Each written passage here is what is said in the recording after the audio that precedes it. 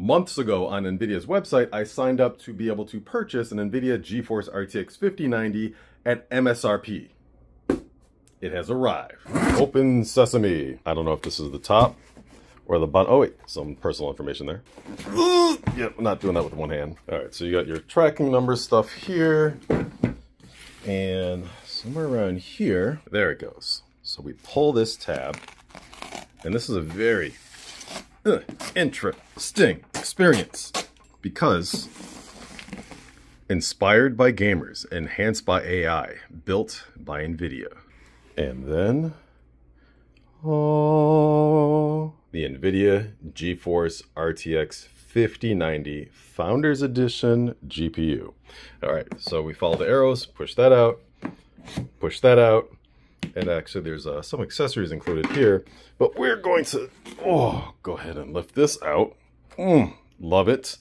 And then we have this, which as expected are the cables and the quick start guide. I do love how flexible this is. So it has two sides here. Well, it has more than two sides, but just take that off. And I'm doing this one-handed, man. All right, take that off. And then, here we go. Ooh, such a beautiful looking piece of machinery.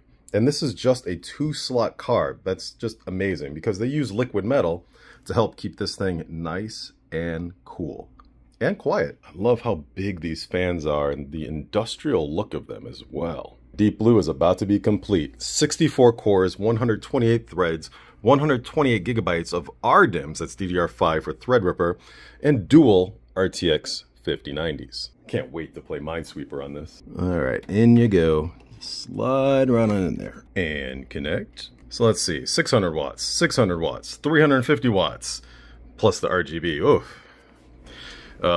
Rip to my UPS. I'm gonna need another one. Stand back. Ooh, very nice. And the case is the Be Quiet Light Base 900 FX.